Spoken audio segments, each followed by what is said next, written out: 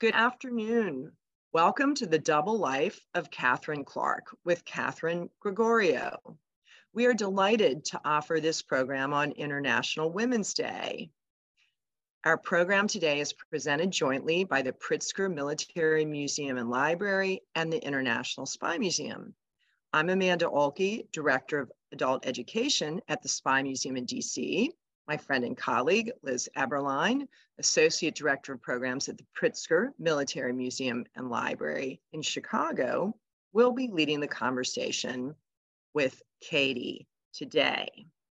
Katie was inspired to write this really fascinating book, The Double Life of Katharine Clark, as she learned more about her extraordinary great aunt, who is the subject of the book.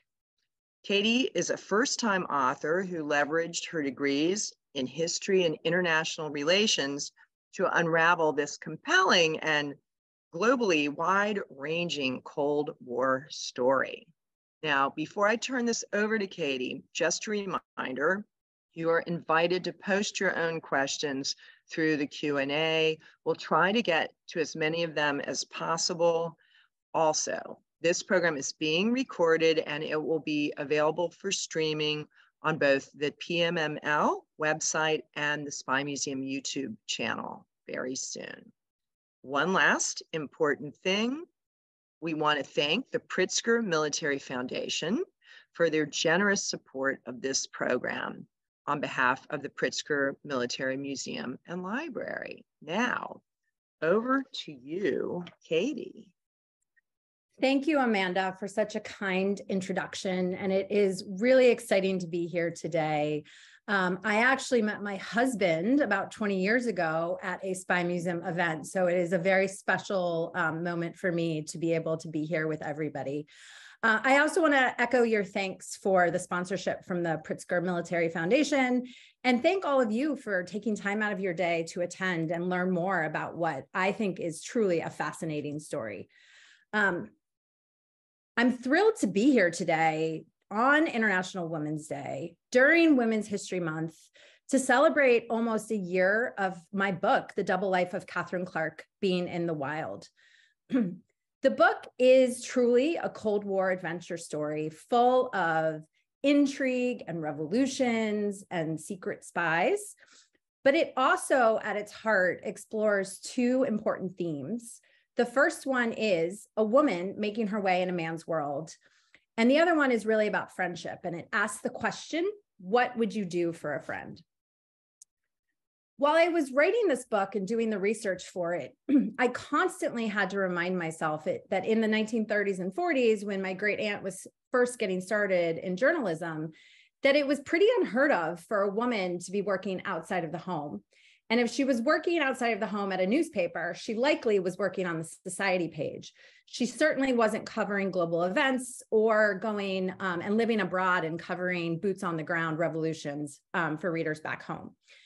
And a large part of why my great aunt was able to have the life she had was because she grew up in a military household. You can see her in this image on the left, wearing her military kind of reporting uniform. And then in the 1940s, in the early 1940s, she and her son moved to Panama to live with my great-grandparents for a time. My great-grandfather was in charge of the anti-aircraft defense of the Panama Canal, and he had his men go up into the jungles in Panama. And in order to keep them engaged on their radios and make sure that they were tuning in for their lessons and drills, a group of his men came up with the idea to read the news and to play music. And my great aunt at the time joined in, and it gave her the foundation to then parlay an opportunity in Ohio and then at WCAU in Philadelphia to become a broadcaster. And she was covering the news for children and women. And in 1945 was given the opportunity to go to Berlin. And she was one of the first journalists in post-war Berlin and the first woman to broadcast out of Berlin. And that experience, which was enabled by the military, she was accredited by them, really formed her perspective and view on the world. And because she was a woman, she was able to bring a different perspective. Also, because she was a mother, she was able to bring a different perspective. And you can see this in how she covered down the road when she and my great uncle were stationed in Greece and then eventually in Yugoslavia and other places, the revolutions and the experiences she had. She talked about it from the view of a mother. There was one report where she talked about how the government of Poland had said that no children had died in an event. And she had gone out and talked to parents who were at cemeteries and was able to bring that story back to readers in the United States. And it really helped bring a different lens on what she was experiencing in Europe at the time. And it was also this perspective, her experience and, being a woman, that led her to a moment in Belgrade where she was covering a trial of Milovan Djilas. He's the gentleman who is pictured with her on the right, who at the time had been the vice president of Yugoslavia. He had been a very prominent member of the Communist Party in the country, had helped build it, had helped form it, went to Moscow on several occasions and met with Stalin. And then in his thinking, he was an intellectual, started to see after the war and after the revolution that communism wasn't necessarily paying off on all the promises that it claimed to deliver. And he started thinking and he started writing, and she saw in him ideas that she thought were incredibly important, not only because of who he was, but also because of what he was saying. And she decided that she wanted to work with him. And she had a lot of obstacles in the way to work with him. First and foremost, he first wanted to work with her husband because he worked for Time and he wanted to have some of his articles covered in Life. But then also just, figuring out how to work with him because his apartment was bugged and they couldn't work at his apartment. And so how she could get him to work with her and tell his story. He spoke English, but it was by no means his first language. And so the way that they ended up working together is he would speak and she would write on her typewriter while, water was pouring out to make sure that nobody could listen in from all the faucets that they had in their small little apartment in Belgrade. And as she worked with him, she also took on more and more responsibility to get his stories to the West, either through friends who were traveling from the embassy past the censors or on her person at certain times. And then fast forward, there were some developments where he was actually put in jail. She and my great uncle had moved to Vienna, and she took on the management of bringing a lot of the papers that had come out of the country that he had written and really crafting them and making sure that they got into publication in the form of books and articles. And at different moments in time, she really put her life on the line to make sure that his ideas were not only heard, but heard in a big way and with a big platform.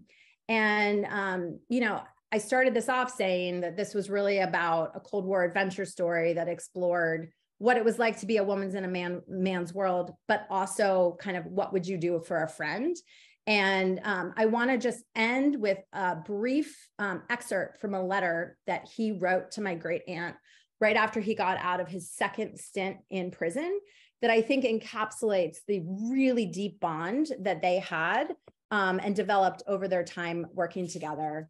Bear with me as I just bring up the letter. So, my gratefulness to you has no limits, just as your friendship towards me. Yet between us, something much stronger than gratefulness and friendship has been created. Our destinies have become identical. The lightest and the hardest moments of my being are unbreakably tied to you. Time and space are not able to weaken our relationship. What is more, it is being purified and made eternal by distance and years. My memory will always be guarding you, and my hopes will be within you. We are hoping that we shall meet, even if that is not to be soon.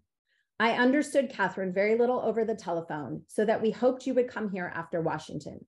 Now we are awaiting Sandy, who's her son, as a part of you and so dear to us that it seems you are coming.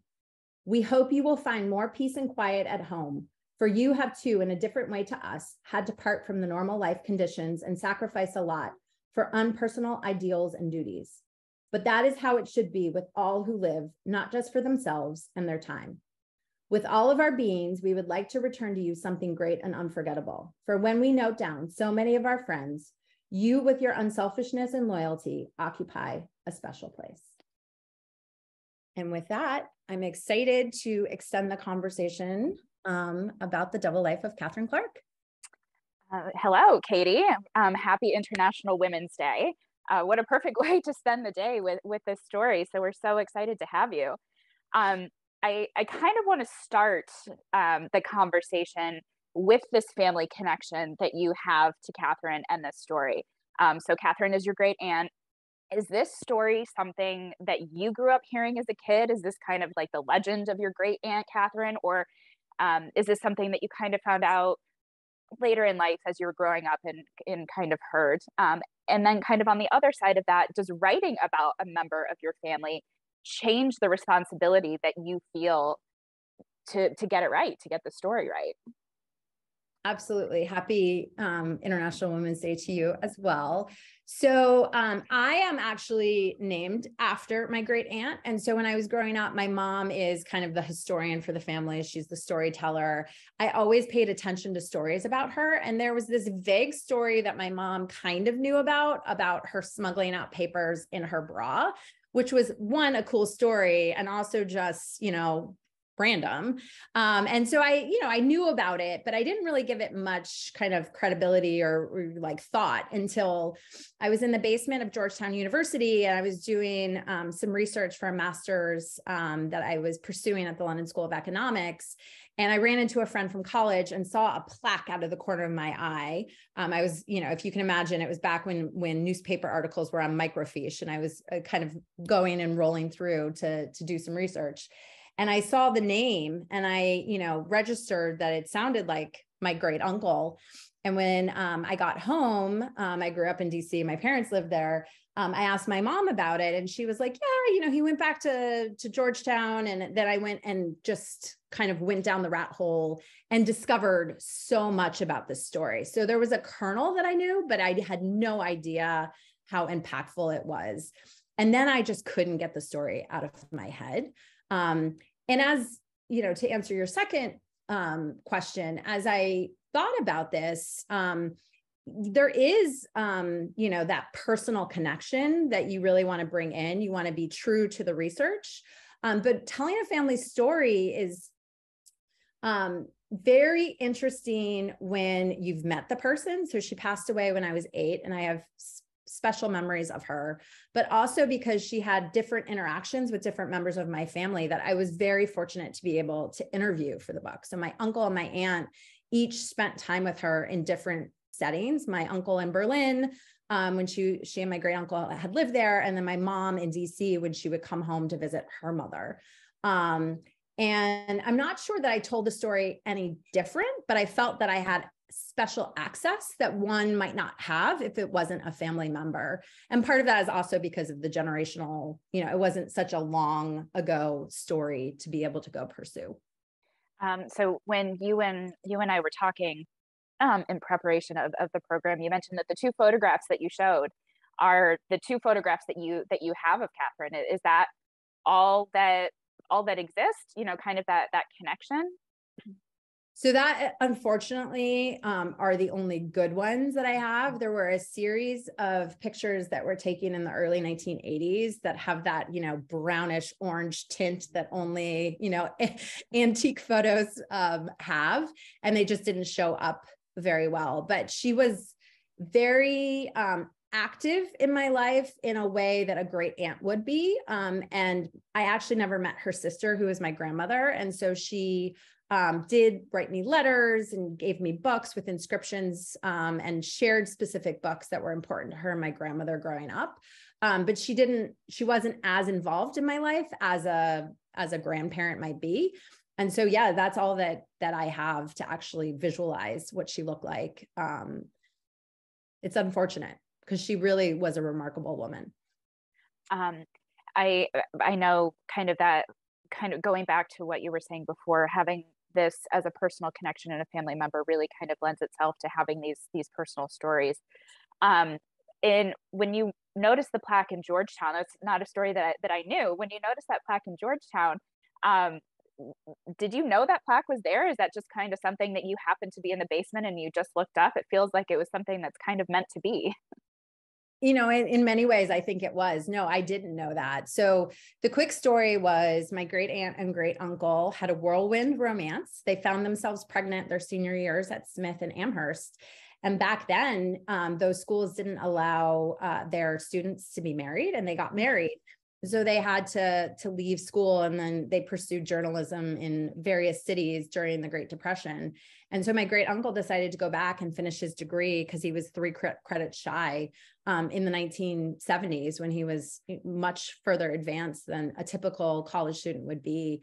And it was through that he decided to leave reams and reams of papers that were the foundation for being able to write this book. If my great aunt had not had the foresight to keep those papers, and if he had not donated them, this book would not have been able to be written. I think that's kind of such a wonderful kismet moment, you know, where you kind of stumble upon this and kind of even further that family connection too. I want to, you know, especially with this being Women's History Month, International Women's Day, I want to kind of focus a little bit on Katharine herself. She's the first female American wire reporter behind the Iron Curtain. She's the first accredited female military war correspondent. Could not have been easy on her, you know, at this time. Can you set the scene a little bit? You talked about it a little bit in your introduction, but can you set the scene with Katharine a little bit in the context of the time and her struggle to find her place in this male-dominated world, and especially this relationship that she has with her husband, because her husband is also, you know, a reporter, and he, you know, like you said, Gilas really wanted to talk to him. So can you set that context a little bit in the scene of the story? Yeah, I mean, I think over and over again, being a woman was a little bit of a handicap for her. And instead of succumbing to kind of the obstacles that were put in her way, I almost think of her as being like a burly mule of just having to kind of like push through those obstacles in order to achieve what it was that she wanted. So there are a couple of examples that I can share throughout time, because I think it was very contextual, and it also depended on the availability of men. So during the war, she actually didn't have as many obstacles as she did after the war, because many men were off abroad fighting. But there were 2 stories that really stuck with me as I did the research. The first one was actually, so I mentioned they dropped out of school, they moved to New York City, they moved to upstate New York, and then moved to St. Paul, Minnesota. And at the time that they were in St. Paul, the police force was very corrupt. And there was an incident where my great uncle had to go on the air. And so he called Katharine to help him track down a story. Somebody from John Dillinger's gang had been killed. And there was a story that she pulled on when she went to go to the morgue to investigate further, that the body had been carrying thousands of dollars at the time, which would be millions of dollars in today's environment, and it went missing. And she decided to go forward and write that story under Ed's moniker. And it ended up with them being pushed out of St. Paul because the police was trying to set them up. So that was one example where she pursued a story and she ended up having to write it under Ed's name, because he was the one who was the person who was the reporter in the family at the time. And then the second one was in Philadelphia. There was an exchange that I found in Billboard magazine, which was the industry publication at the time, where there was a lot of dialogue between the roles that women could play in the news industry. And there was a man from NBC who said that women couldn't be broadcasters because they didn't have a strong enough voice and they didn't have enough stamina. And she rebutted that and said, you know, when I lived in Ohio, I worked from 2 o'clock in the morning to 10 o'clock in the morning. And sometimes I took on a third shift at 6 p.m. And I was an engineer and I was a reporter and I also was on the air. And it's hard, I think, in today's society to think about those dialogues in the context and how, you know, unique a woman standing up for herself and being, written about in that dialogue, because we would imagine that today, but it was very remarkable. And there were just numerous instances of that over time. I think as obviously the story moved from the 30s to the 70s, there was change, commensurate change along the way. But she definitely had a longer and taller hill to climb than her husband and her peers. And this story really comes about because Katharine notices something in Gilas that her male colleagues didn't. And she is the one who strikes up this relationship and this trust with Gilas. Why do you think she noticed what others didn't? Why her? Yeah. So she was the only female reporter in a crew of about 14 international reporters in Belgrade. It was January 1955, and everybody was there actually to cover another gentleman. So there were two co-defendants on trial, Milovan and then his friend Vladimir Dedijer. So Dedijer, small world that it is, was actually also a revolutionary and ended up in the same hospital in Italy during the war as Ed. So there was a personal connection to Katharine and my great uncle and him. And also he was a journalist, and so there was more affinity towards him as well. And so everybody was there really to kind of tell that story. And if you read the letters and the diaries that my great aunt wrote at the time, everybody just said, okay, it's just Gilas's time. But there was this moment on the steps where there was a crowd, and this is very typical, as I understand it, in the time of the Communist Party members coming and trying to jostle and haggle the defendants before they go into the trial. And there's a moment where she watches members of the crowd spit on Gilas. And that moment, I think, just moved her. And she was able to see kind of maybe more of a human side, for lack of a better way to describe it. And that then led to subsequent events where she just wanted to help him. And then as she started helping him, she started seeing more of what he had to say. And it just became a domino effect of them working closer and closer together and developing a friendship. And, it wasn't just the reporter and her source. It became truly, a bond that lasted a lifetime. And you say in your book, and again, you mentioned this in your introduction, she and her husband become friends with Gilas and his wife. And one of the points in the story is, in order to get the interviews, they come over to Ed and Katharine's house, and Ed and Steffi, I believe, is Gilas's wife's name, and they're playing cards while Katharine and Milovan are sitting down to have this interview, and loud music is playing, and they're running this water in order to be kept from being heard, by bugs or anything like that. Is this kind of the normal tradecraft at the time, to avoid these bugs? Is this something that they just kind of intuitively know to do, or have they been coached to do this? I mean, how do you get this interview when you're in a communist country? Yeah. So yes, I think there was a lot of mention of, at the time, and probably still today, when you live as an American in another country, there's the diplomatic set, there's the journalist set, and they end up, coalescing because you're all expats in a country. And so she got the tip from her friends who worked at the embassy of how to do it. And they didn't anticipate that they were being watched themselves, but they knew Gilas's flat was bugged. It was very, very well known, and he was even followed. And there were oftentimes secret police outside of his apartment building that haggled people on the street who they thought might be going to visit him. And so I think that was just the way that you got around bugs, was having loud noise. And it was not expected that they would end up getting secret police tails themselves. So Yugoslavia split from the Soviet Union in 1948, and they ended up continuing to have a relationship, but they almost forged their own path towards communism. So they were in this really interesting place between the West and the Soviet Union, and quite frankly, played the two kind of entities off of one another at different times over the decades. And so what was very unusual was by the time Ed and Katharine left, and a large part of why they left the country is the secret police actually started following them. And what was very interesting and made me chuckle, although I could imagine that Katharine at the time probably was perturbed by it, was they didn't think she had anything to do with it. They thought it was Ed the whole time. And so Ed was really kind of punished in a way for work that Katharine did, because just no one could believe that a woman would have done what she ended up doing. It eventually caught up and they figured out that she was part of it. But at the time, they were laser focused on Ed, and his editors at time just decided that they needed to get out of the country so he could do his job, because he couldn't meet with his sources for his stories.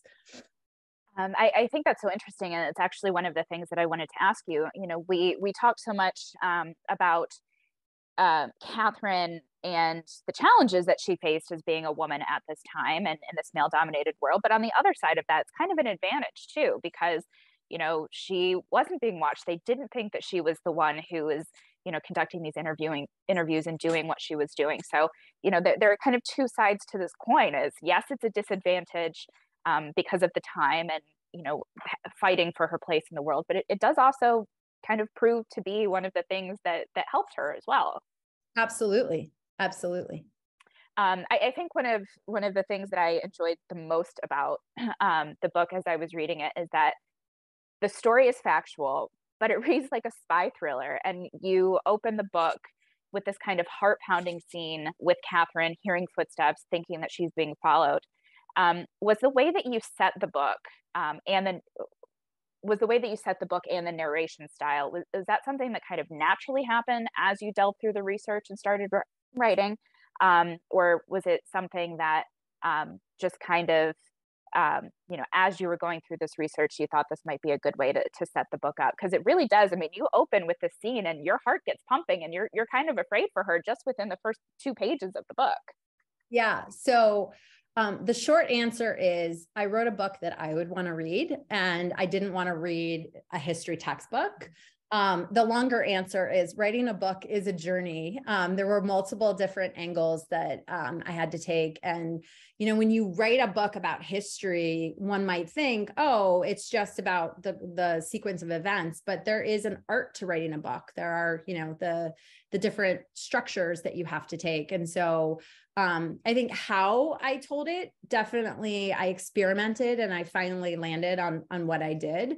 And I knew that I wanted to make it narrative nonfiction. Those were the books that I really enjoyed reading. And I wanted to kind of bring some color to what could be really dry, factual, regurgitation if you didn't have some of the character development that was there. You just needed as a writer to kind of bring that more to the foreground.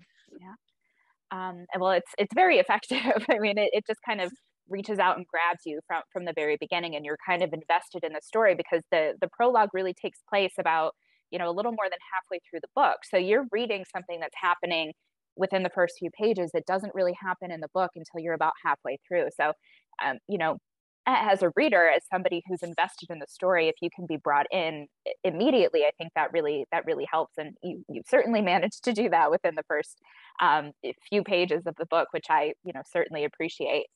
But kind of getting back to Gilas, because I'm really kind of interested in this change that he undergoes in his thought process. And there's a revelation that he comes to, I think it's about a third of the way through the book. And it really kind of struck me, especially when you understand he is a high-ranking communist leader. He's the former vice president of Yugoslavia. I think he's an acquaintance of Joseph Stalin. And it's this point when he's sitting down with Katharine and he says, well, I guess I no longer am, meaning he guesses that he's no longer a communist. And that's a pretty powerful realization for anyone, let alone someone of his standing within the Communist Party. Can you talk a little bit about this revelation and the consequences of this revelation and what it ultimately means for both him and Katharine? Yeah, I mean, Katharine, in one of the letters she writes to her editors and pitching why some of these articles that he's written should be published, the way she describes it is he basically thought his way out of communism. And in communism, there's this like dialectical thinking. And he truly was an intellectual first and foremost, and played that role even throughout kind of the formation of Yugoslavia and the Communist Party in that country. And I think I would imagine his brain just was processing lots of different ideas. And when the momentum of the revolution, the momentum of the war ended, and the kind of state building was beginning, and some of the beliefs weren't coming into reality, he went to where he normally went, which was thinking and writing. And he was published. He worked on numerous articles right when she arrived in Belgrade in 1953, and published them over the course of, several months. And it wasn't until he wrote a story about the wives of the Communist Party being mean to a friend of his wife that, he really got people's attention. And then he gave an interview to the New York Times on the record and said some things about what he believed that got the West's readership attention. And it was those two moments that I think really prompted the trial. And he and Dedejer were put on trial because Dedejer was supporting him in what he was thinking, were put on trial because they had spoken to the Western press. And then it was just this momentum where he just kept on thinking and saying, and it was really remarkable, again, because Yugoslavia was different. If this had happened in the Soviet Union, I'm not sure whether Gilas would have lived or not. Maybe he would have, but it was a moment for me as a historian where the differences and the nuance between the different environments and where ideas could be kind of discussed. And he was certainly punished for what he said and did. But it was a very interesting journey to kind of just research and see, and then to kind of think about, what would have happened in another country. And then, quite honestly, to think about what's going on in the world now, and how things might not have changed too much, and how things might have changed. But I think he really believed deeply in what he felt, and he felt it was his mission to say and get his ideas out there. And he had a son himself, he had a wife, he had a family, and he was willing to go to jail for what he believed because he felt so strongly about it. And he, I think, is lucky that Katharine was able to get his ideas out, and they were able to find a bigger platform as well, so that more people were able to see what he thought and what he wrote about it. And it was a very unique perspective, right? For the very reasons you mentioned, because it came from him. It wasn't an American writing about it. It was somebody who had been part of the creation of it and then was questioning it. So let's talk about, you just kind of touched on it. Let's talk about getting this out of Yugoslavia. How does that happen? How does she smuggle? There are actually two manuscripts that she smuggles out. And I believe it's the new class that winds up selling 3 million copies, I think you said. But how do you smuggle out these manuscripts that are not, they're not short, out of the country? And then how do you go about finding a publisher to get this published? So there were a couple different ways that Westerners behind the Iron Curtain were able to get past censors. One was literally getting on a train and going to Trieste and having conversations from there to their publishers back in the US or in London or other cities. But in order to get articles out, she was very resourceful. She had friends who worked at the embassy, not just the American embassy, but other embassies. And when she found out that people were traveling out behind the Iron Curtain, she took advantage of that. So if people were going to Switzerland or Vienna or to Trieste, she had them take things and mail them for her from there so that it would get past the censors. And then towards the end, and it's the episode that I began the book with in the prologue, she actually takes it out on her person because it's the second half of the new class. And she had the first half. And in working with the publisher, she realized that part was missing. And she knows that she needs to get it out of the country. And she ends up putting it on her body in order to make sure that it gets out of the country. Because when you go across the border, your bags can be searched, numerous things can happen. So I think, just resourceful and, innovative in ways that, only living in that time and living in that condition kind of engender. And then as far as finding publishers, I mentioned she worked with her publishers to get some of his articles written while she was in Belgrade. And some of those articles actually prompted inbound queries to him from the US, various publishers. And so he had a couple of different offers. And so he had already made the decision that he wanted to work with several publishers. And then her job was just making sure that the papers made it to the right people. And then once she uncovered that half the manuscript was missing in one instance, was tracking down the second half of it and making sure that the complete book was given to the right publishers. And then subsequently, she ended up having a journey with the publishers as the book was written, because one publisher in particular talked about how the book was smuggled out of the country. And that actually is great for publicity for the book, but terrible for Gilas and puts his life at risk, because then it doesn't look good for the Communist Party and the government of Yugoslavia that this happened right under their noses. And so again, if you think about perspective, you think about kind of the world and how just one statement can be interpreted in different ways. I think she had that perspective that maybe the publishers in the US didn't, or they were just focused on the dollars that they could generate from the sales.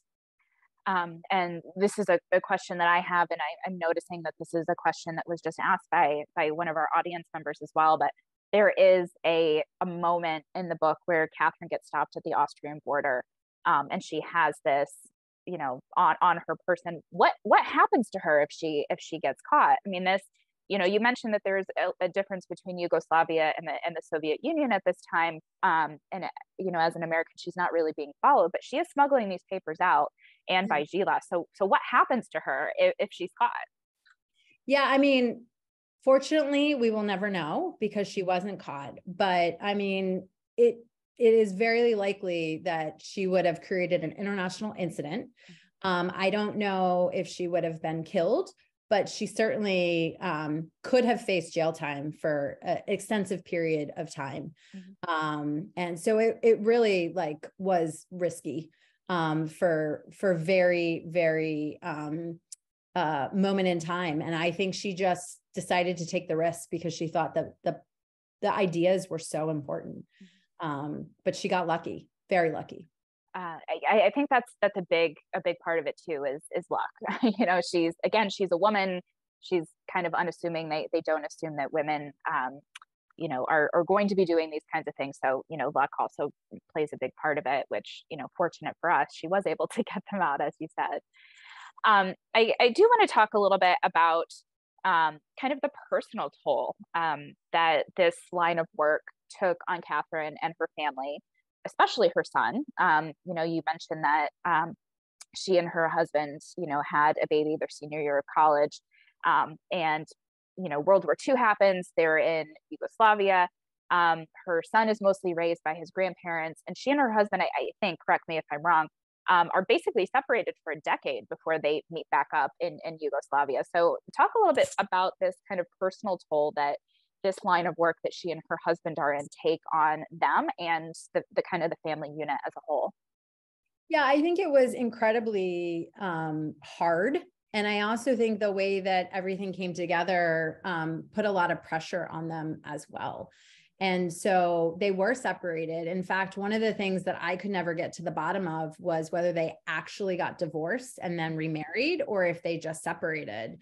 But they, found themselves in the Great Depression in New York with a baby, with a job that Ed soon lost in Manhattan. And then they moved to upstate New York and lived a very hard life, moved to Minneapolis, and then moved to San Francisco.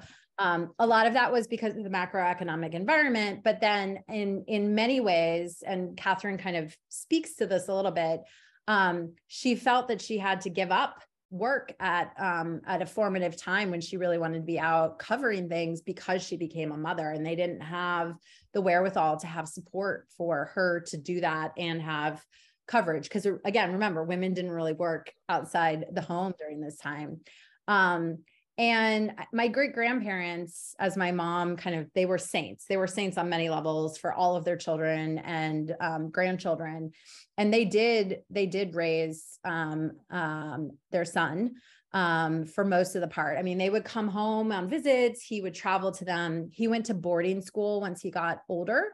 And I think that she really believed so much in the work that she did, that work really was her priority over her family.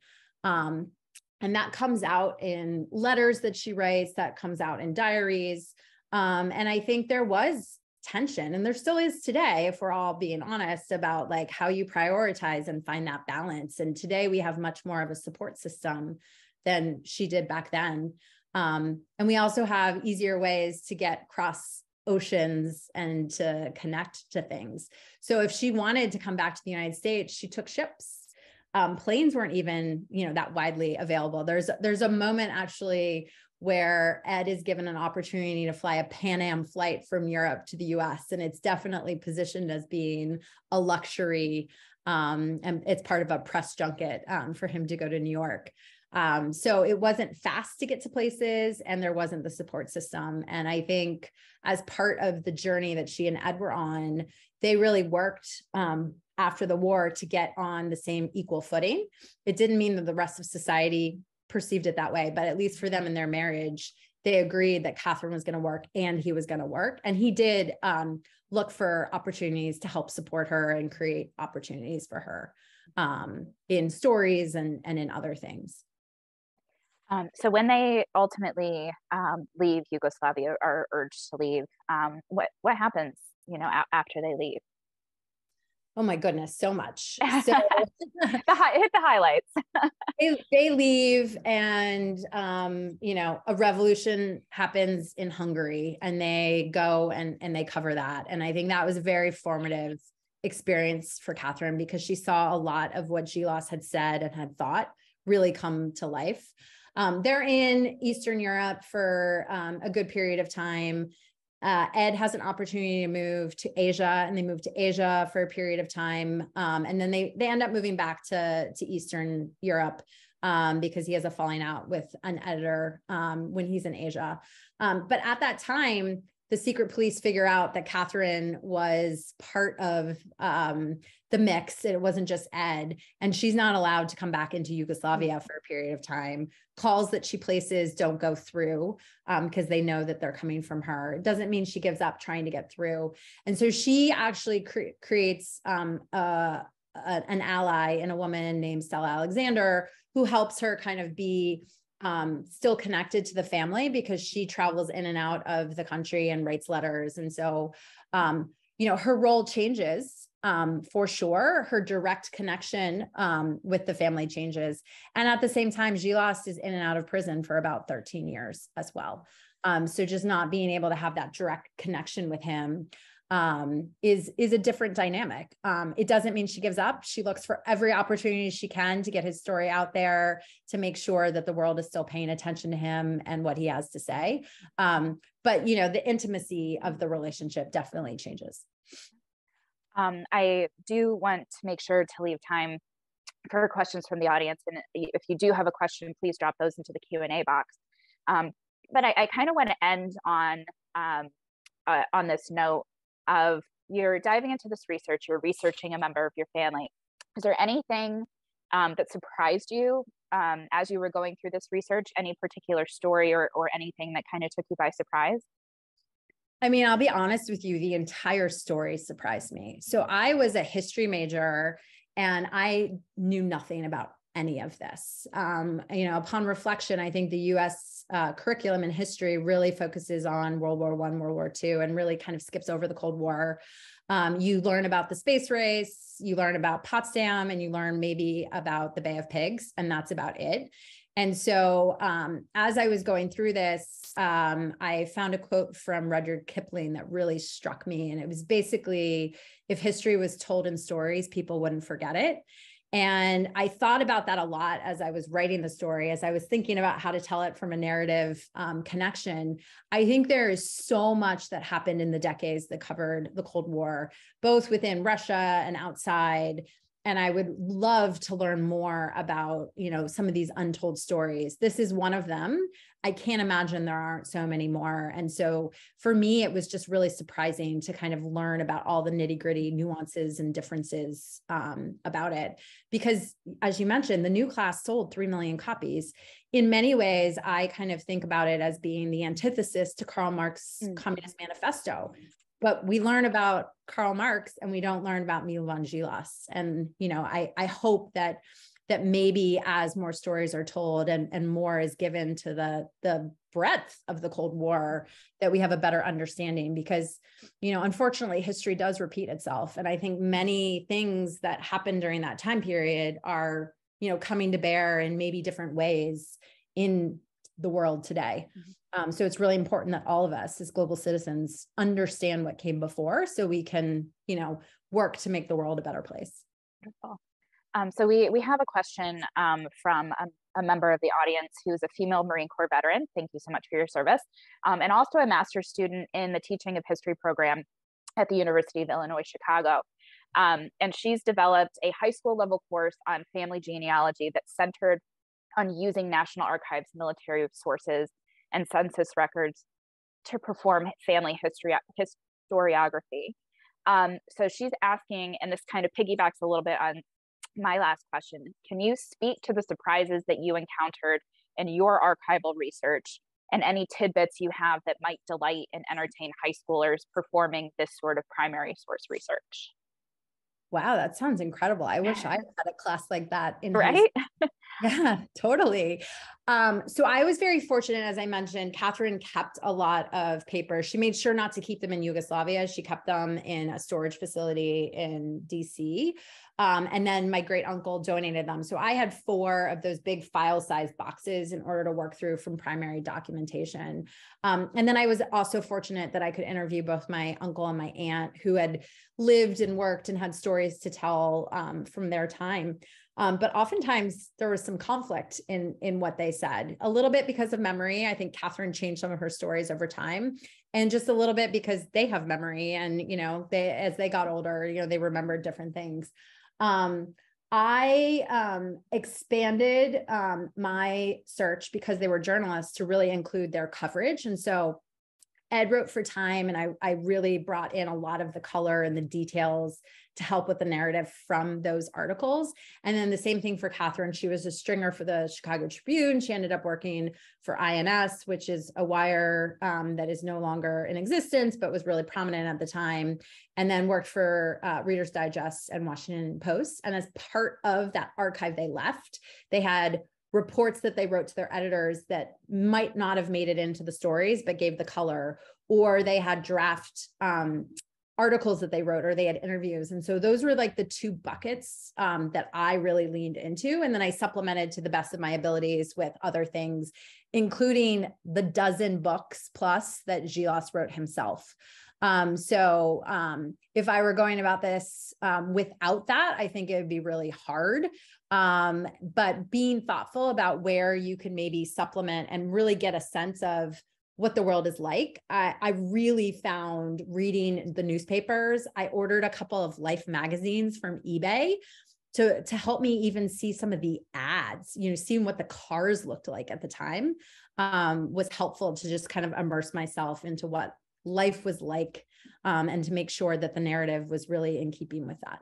Yeah. So I guess the best tidbit is eBay and Life magazines to kind of get a better sense of the time period that you're doing research on. So we had a question too. Were you able to get into former Yugoslavian files to research? Do they even exist? I mean, this was, a communist country. Were there files? Is there documentation? Were you able to access that? So I have traveled to all the countries that now comprise the former Yugoslavia. I did not do research there. I think had I tried to do research there, it would have been very hard because it would not have been in English. It would have been in the multiple languages that comprise those countries now. So I really kind of, like I said, leveraged the archives that I had access to. And I don't speak Serbian. And so that's what I was with. There were a couple of letters from Gilas that were in Serbian. They were handwritten, and Ed and Katharine had translated them into English, which was pretty neat because I wouldn't have been able to use them had I not had that translation. I know it's kind of incredibly difficult, especially when you're talking about, you know, a language that you don't speak, or, you know, communist countries with the file keeping and, you know, kind of one-sided, but, you know, having access or being able to have those letters where they've been translated are really invaluable for the research that you're doing to add color and flavor and accuracy to the story that you're telling. For sure. And there were a couple of times, I mean, there were a couple of mysteries that I never quite tracked down. One of them was whether they actually got divorced or they just separated. And so one of the neatest things that came out of this was Milovan and Steffi have a son, Alexa, who lives actually in the apartment that he grew up in. Oh. And he and I became pen pals. And he is a historian as well. And he wrote a book. And I actually got connected to him through his publicist at Harvard Press. And whenever I had a question and I wanted to say, hey, I've got two competing things, this doesn't add up. What is your take, or what is your perspective? He would share what he remembered. And it was really neat. And I'm actually hoping that now that the world has opened up a little bit after COVID, of taking an entire family trip there to meet him in person, because he was so wonderful and helpful in helping track these things down. And in fact, supplied one of the pictures that I showed in the slide earlier. Wonderful.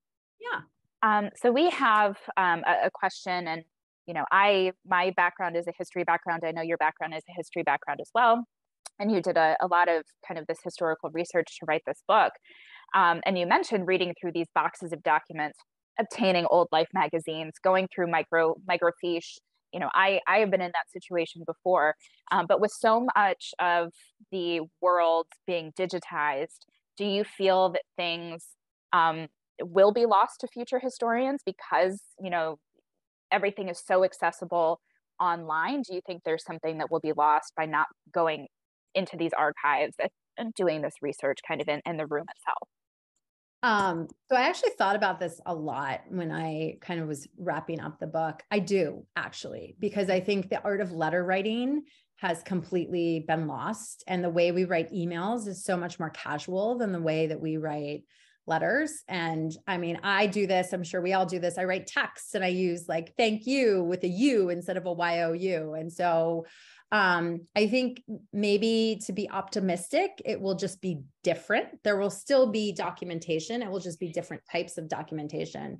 But I do wonder at the depth of it all, because a lot of what was in the archives were just long letters of, I need to tell you about everything because I don't have email. I don't have the internet. I don't have the ability to just kind of like pick up the phone and call you.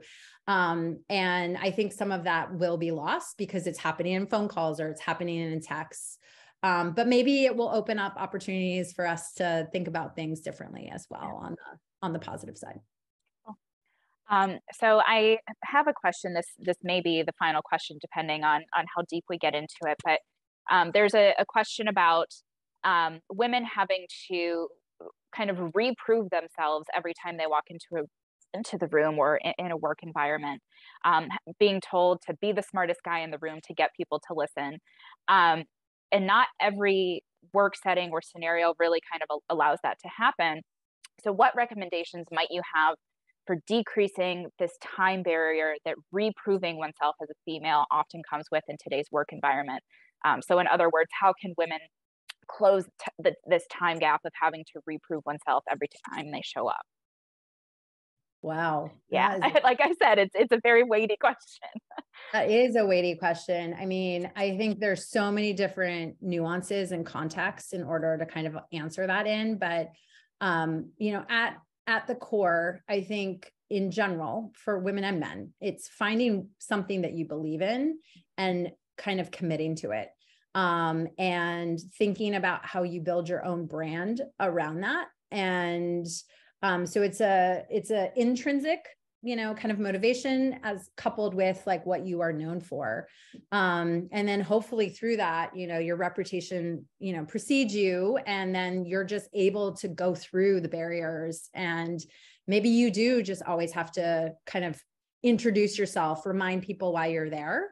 But knowing why you're there yourself and being true to yourself, as well as trying to kind of be consistent and showing up the same way. I think those have certainly worked for me in the workplace. I think you see those patterns working for Katharine. She certainly faced numerous obstacles and constantly was having to say the same thing about who she was. But that's how I think about it. How do you think about it, Liz? I mean, I agree. I think we've come a long way, certainly from where Katharine, you know, was in the 40s and 50s, especially, you know, during the time period of this book. We have come a long way. And I think, you know, I think that's a testament to women and our resilience and our strength. I think we have a long way to go still. And I think it's, women are now, I think, more willing to give themselves a voice and stand up for themselves and willing to make themselves heard. But I do think that there's still these kind of, even if it's an unconscious bias, there's this bias that exists, you know, in looking at women in the workplace. So, you know, it is, I think, probably a whole program that we could do just on this one topic. But we have come such a long way. And I think we have to stand on the shoulders of women like your great aunt and the work that she did to kind of look to see how far we've come because of women like her.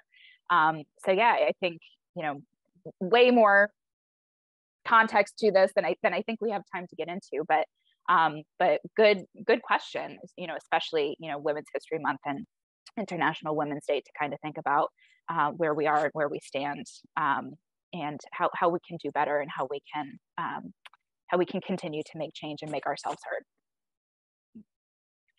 heard. So I'll do one final question just because this is a really fun question.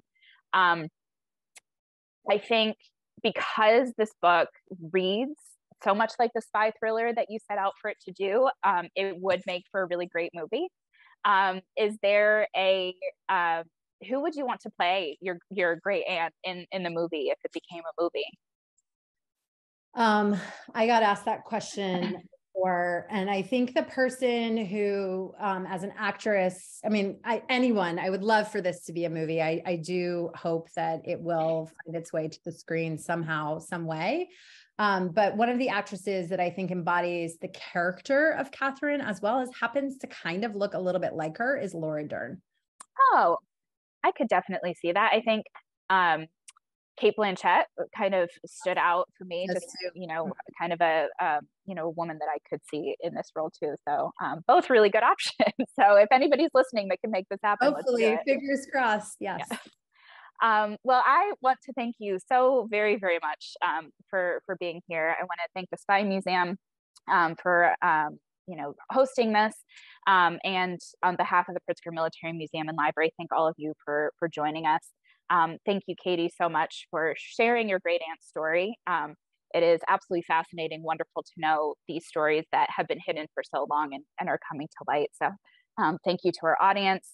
And just as a reminder, the program is being recorded. It will be up on the Spy Museum website and the Pritzker Military Museum and Library's website in the coming days.